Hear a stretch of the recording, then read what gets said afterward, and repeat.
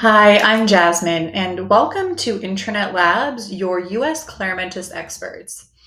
In today's video, I'm going to show you one of my favorite Claromentis tools, the announcements application. This application is so simple yet effective for getting urgent communications out to your staff. It's also perfect for simple reminders and any other type of announcement that you want to make sure your users are seeing, and you can also track read receipts. So this is where we add content into the announcements application, and let's take a look at some of the easy to use features we have here. So first, we've got the abstract, and this is a CK editor that we see everywhere throughout Claromentis. We can do things like include internal or external links and format the font however we'd like. We can also decide when this message is posted and for how long. So this allows you to pre-post these announcements. I recently had a client that needed a way to remind their staff to submit their monthly timesheets. So we went ahead and used the announcements application and set up a monthly reminder at the end of the month that would pop up for their staff. They could click a link and submit their timesheets. It's also great just for reminders, something like a software update or a closure that everyone needs to be aware of.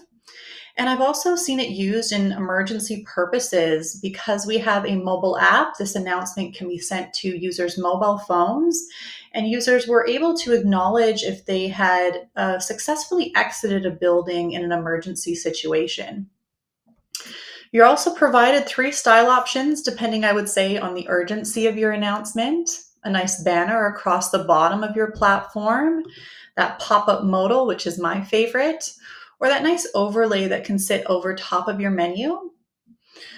We can also track the acknowledgement and read receipts of these announcements. So not only can we see who has viewed it, but we can also make sure the user is actually acknowledging that they've read and understood the announcement. And just like everything else in Claromentis, we have permissions that allows you to target the specific communication to a certain group or role. This is great for departmental needs. Maybe we're doing by location. I can also target a specific user if they need a reminder, or perhaps this is going company-wide. We can also send this out via email, which is something I really appreciate. Now, we hope your staff are in their Claromentis platform every day, but if they're not, they can receive this important update to their email. It will say exactly what's in that abstract and provide them with a link to come back in and confirm that they've read that important announcement. Well, let's go ahead and try out one of these announcements to see what it looks like from the front end.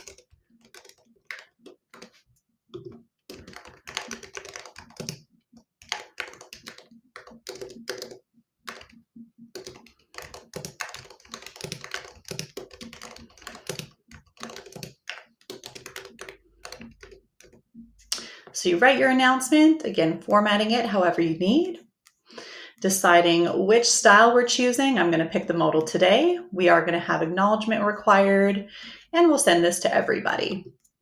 When I add the announcement, as somebody managing these, I get to see the back end of this and be able to track all those views and acknowledgements for each announcement.